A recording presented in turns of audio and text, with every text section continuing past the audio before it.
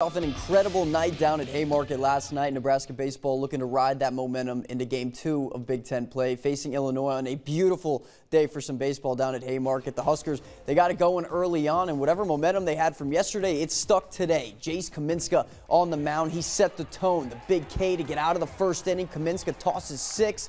He gives up just 5 hits, punching out 4. Then Bryce Matthews to lead things off in the first, sends one into orbit today.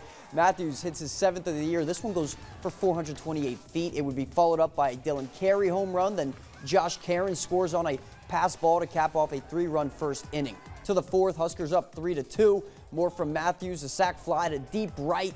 That'll bring in Ben Columbus. The Huskers go on top 4-2. They tack on 4 more runs in the 7th and 8th inning. Then Corbin Hawkins on the mound. He closes things out for the Big Red. The Huskers move to 2-0 to open up Big Ten play. They take down Illinois 8-3. I think you just got to stick to it. These guys are bought in. They're sold out to each other.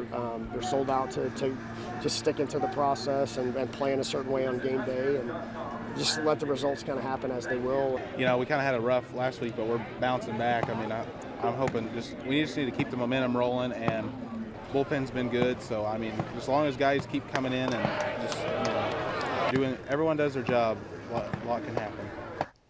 The Huskers, they swing big today. 4 of the Big Red's 6 hits are all the long ball. Matthews, Carey, Swanson, and Everett all go deep today. Game 3 of the Illinois series is tomorrow at 1 o'clock.